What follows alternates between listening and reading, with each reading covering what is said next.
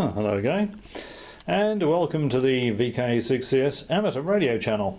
Now, there's been a bit of talk recently about magnetic loop antennas at the club and on the air. A couple of people have made them, so I just thought, well, I would have a quick crack at a mag loop antenna. Now there is the vacuum cap in a box that I showed you the other day. Now what I've done just for tuning or playing around with the matching of the loop is I've temporarily, there's a BNC socket sticking out each side of this box, and what I've done is I've just put a little hose clamp around a copper tube to hold it against the, put the copper tube over the BNC socket and then just screwed it up. I know you're going to say, well, the BNC socket's got a couple of little prongs on it that are used for locating BNC plugs, perhaps not surprisingly. And you won't be getting a very good connection, and I am aware of that. This is I only need an electrical connection to actually tune it and match it. I'll cut some slots in the end of that and get it to get the hose clamps to tighten the copper tube down onto the BNC sockets firmly. Afterwards, that won't make any difference to the tuning. And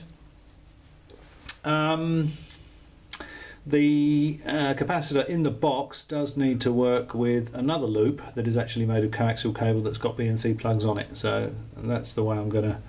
That's why they're staying on there, and that's why it's mated like that. So it's not the best way of doing it. If I was going to make this loop a permanent thing, I probably would have put cable glands here, and then run the tube through the cable gland, lock the cable gland off, and then wire the capacitor up inside. But as I say, this is just a bit of fun, just to see what sort of matching we can get with a mag loop. Now, I'm only going to try the toroidal matching today. I'm not going to try the single loop of wire through the toroid of coax. I'm not going to try gamma match or anything else. I'm just going to try this toroidal match. Now this loop here, it's I went to the local hardware store, which in Australia is called Bunnings, and they sell what they call it now. It's a coil of basically it's a 3 metre. I think it's just called 3 metres copper line. They're obviously used to selling it to moonshiners in the United States. So you get 3 metres of copper line in a polythene bag for about 20 bucks, 19 bucks, something like that. So I got that, brought it home and undid it. So from end to end, that loop is 3 metres. Those of you that know anything about math will know that means it's approximately a metre in diameter. Okay, now let's have a look at the matching arrangement. Now I went to our local electronics store a little while ago, and I bought some Ferrite Cores. That's one size there. That's another size. That's another size there, and that's another size there. Let's put them in order. You can see the sizes. There we go. That's the 3 sizes of Ferrite Cores that J-Car do. I've used the middle one here. Sorry, is that the middle one? Or is that the small one? Yeah, that's the middle one. The middle one here to wind up a little matching transformer in the past. So that is exactly the same core. It's just not out of that packet, because I've bought some before. And I've made another transformer with one of those, and that's that one there. Okay, that's that one there. Now, as you can see, with the this little one here, which is one of the middle-sized cores, I've got a few turns on it. You can probably see what we've got there. There's a few turns around there, and we follow that coaxial cable.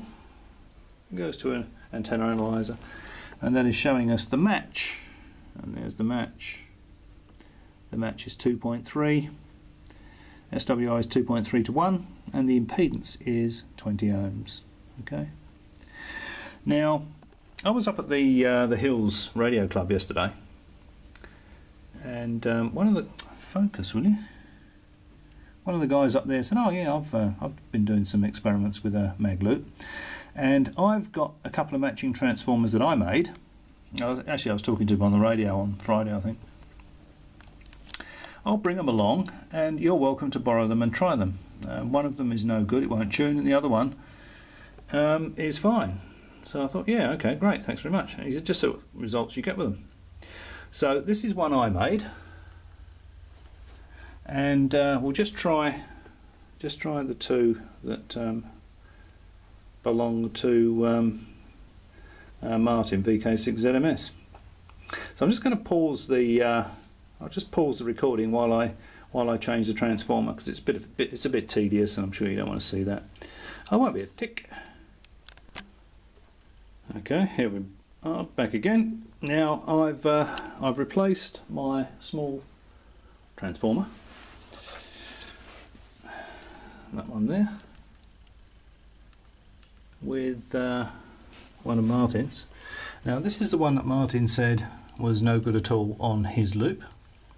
Now you can probably see that is one of the middle size J-car cores, and there's a few turns around that. You can probably see what sort of wire he's got around there. Unlike myself, he hasn't used enamelled wire, he's used just insulated wire, so it's not really close wound as such, but the result is pretty much identical. Have an SWR of 2.3 to 1, an impedance of 19 ohms. Okay, so that's how that transformer works, coupling transformer. Now it's very, very close to, in fact it's identical, isn't it, to what I got with my little coupling transformer there. So that's a smaller core, similar amount of windings. So it's starting to look like something with more windings is going to do the trick. A few more turns is required.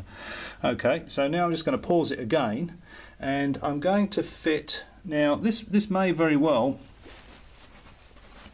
although on my loop this device of Martin's is giving a 2.3 SWR at 19 ohms, on his loop it may very well be giving an SWR of 1 and an impedance of 50 ohms, because the impedance of his loop may be different to mine. If the size of the loop's different, the impedance will be different. So if his loop's not identical to this, then the result he'll get on his loop won't be the same as this. So it may very well be that this is absolutely perfect for Martin's loop. Okay, now with that, I'll take that one off, and I'll put the white cord matching transformer on. So I'll just pause it again. Okay, now I've fitted the white core matching transformer. It's pretty much identical to the previous one, apart from the colour of the core, the amount of turns, gauge of the wire. It's insulated wire. Comes around there. Tuning was very slightly different, and just optimised it for 7093 as I did the other one. And what do we have? 2.3 SWR, and the impedance is 19 ohms. So there we go. I don't know if you can see that. Is that focused on that? Okay. Focus, come on. That's 2.3 SWR, 2.3 to 1, impedance 19 ohms. So it's exactly the same as the other one, mine. Exactly the same as the black core, that one. And there's the difference between the two we've tried already, and they both give the same results. SWR 2.3, 19 ohms. You can see this one's the larger in diameter core, the mid-sized core here. This one, this one is the larger diameter, which is the larger core. Then you've got the mid-sized core, which is that one there. That's not as good a fit. So if I make these, sorry about that, high fibre breakfast, if you heard that. Okay, so I will in future use this size core because it's just so easy to slip over the copper pipe, and I might even rewind it with some 1mm, my one with some 1mm building wire, just to see what the difference is. But Both this one here and this one here are giving exactly the same result on my loop. So that may be very different on Martin's loop, but on my loop they're producing exactly the same result. Okay, well I'll pause that and then I'll fit the one I made up earlier today, the one I prepared earlier. Okay, and now here's the one I wound up earlier today. Now, because I looked at the others and I thought, okay, it's presenting a pretty low impedance there, I thought, well, I'll try with more turns. So I actually put more turns on here than you can see at the moment, and then I just took them off until I got a good match. So you can see what sort of fit the toroid is on the copper pipe there, and follow that feed around. Here we go to the antenna analyzer. As you can see, it's a narrower tune, but you can also see that match. It's 1. SWR is 1. Impedance is 50 ohms. So that is a perfect match. I'll be very happy to put my FT857, connect my FT857 to that. No problem at all. So it seems that you can get cores.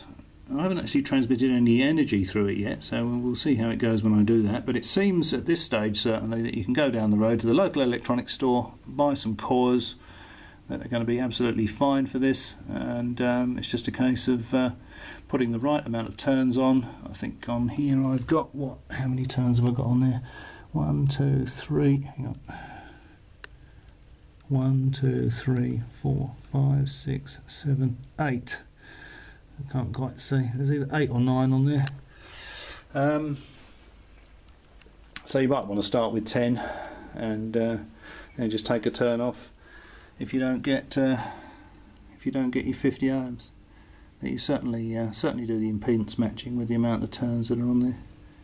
And once you've done that, get the right amount of turns, you can couple whatever the impedance of your loop is to 50 ohms, your 50 ohm coaxial line, and you're in business.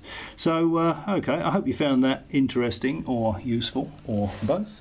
There you go, there's the other 3, all next to each other, all giving exactly the same result. SWR of 2.3 to 1 and an impedance of 19 ohms. I think that's quite interesting. And I'll catch you next time. What I'll do is I'll make a video of me actually using this mag loop and see if I can get any good contacts on it.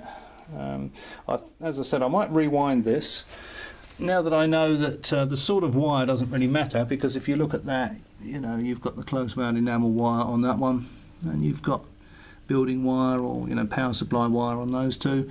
Made no difference whatsoever. So I may rewind this with building wire, 1mm building wire, because that can take a bit more current, and fire my FT857 into it at 100 watts. Once I've got the match with the building wire, looking like that, and I'll record me using it, having a couple of QSOs with it, and we could see what sort of results we get with it. Okay, well I hope you found that interesting. As always, many thanks for watching, and I'll catch you next time.